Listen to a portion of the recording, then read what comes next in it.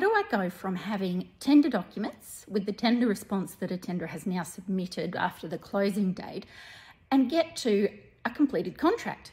Often lawyers just assume that the steps in between are somehow going to magically happen, and often contracts professionals don't know what to do to get to that point in time. So let me spell it out for you. It helps to map it out on paper and write a list of which documents are contained in the tender response and which of those documents need to actually go into the contract documents.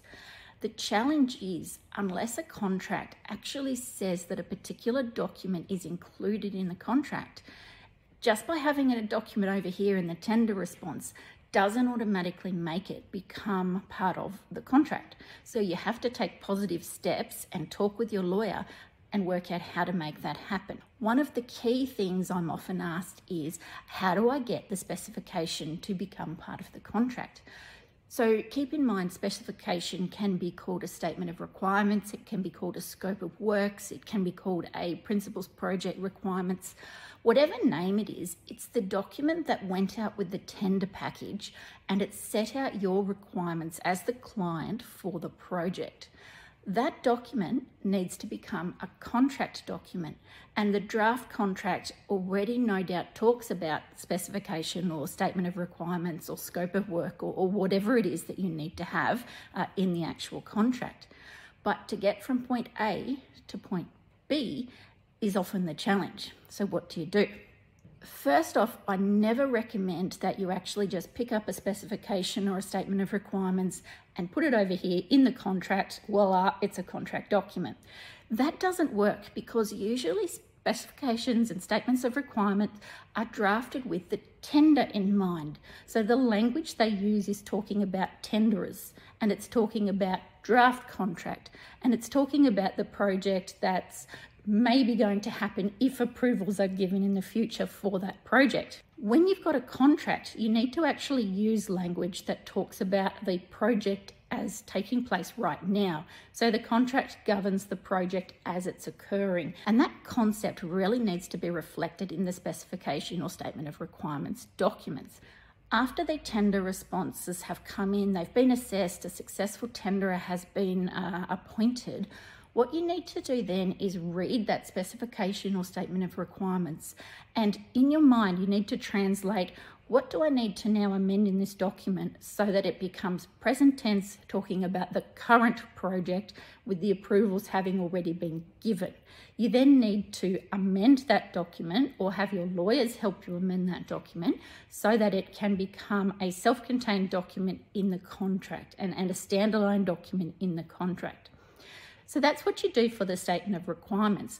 What do you then do for the tenders, qualifications or departures where they've actually put in a schedule and said, we ask for these amendments to the terms of the contract, or we make various assumptions which we want to actually include in the contract documents? What you need to do then is work with your lawyer to pull out and tease out the particular amendments that are going to be required to the contract documents so that you can then reflect what was agreed between the parties during the tender negotiation phase. So as an example, if the tenderer submitted a liquidated damages amount of $1,500 per day and you agreed in the end that the liquidated damages amount would be $2,000 a day, that needs to go in the contract. If in their departures the tenderer says, we assume that we will get extensions of time for rock found under the surface of the ground, you need to then ask yourself, and this is more one for the lawyers, you need to ask yourself, what amendment do I need to make to the terms of the contract to make it in practice so that they will get an extension of time if rocks are found? Now, if you're talking construction concepts and you're talking with your lawyer, it's talking about latent conditions and extensions of time. So you would go to that clause and you would actually amend that clause to reflect the agreement that you had with the contractor. This is often a big issue for contractors because they often don't follow up with their assumptions in contracts, and they may actually end up not realizing that the client didn't include their assumptions in the actual contract document. So if you're a contractor, you need to actually be really careful about your qualifications and your assumptions and make sure they have been captured over in the contract document.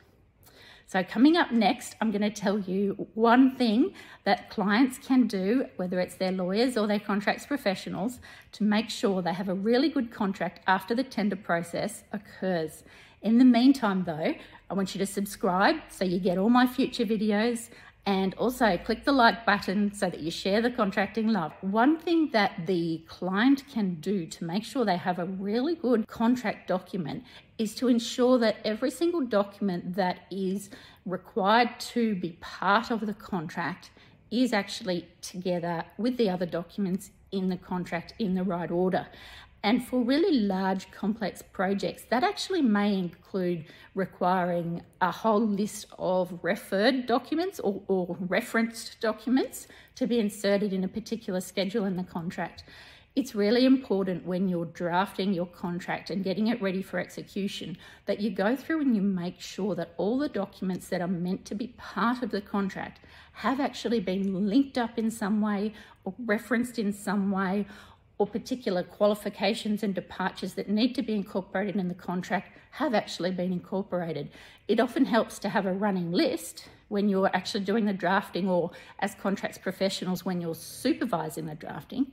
And that running list can help you check off and make sure everything has been done that has been agreed with the contractor. I've found that that's one of the ways you can have a really good start of the project and of the contract, by the contractor feeling that their departures and qualifications have been listened to, and by making sure that you actually start off with a contract that does reflect what the parties have actually agreed. If you have any comments or questions, put them in the comments below. So make sure you subscribe and like, and watch the next video that's showing up in the corner.